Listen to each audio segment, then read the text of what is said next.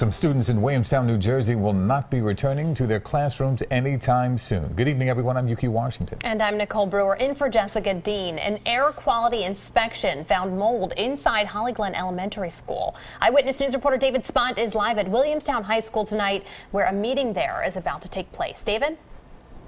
Nicole and Yuki, this is discouraging news for these students and parents. After all, students started here about a month ago. We are talking about Holly Glen Elementary School just down the street from where I am. Right now I'm in front of Williamstown High School, and I'm here because in about an hour the school board is going to hold a public meeting. The superintendent and other top officials will be here to listen to parental concerns. We're told that an environmental protection agency was out just a few days ago. They conducted several tests and they found a strong presence of mold inside the school in separate rooms.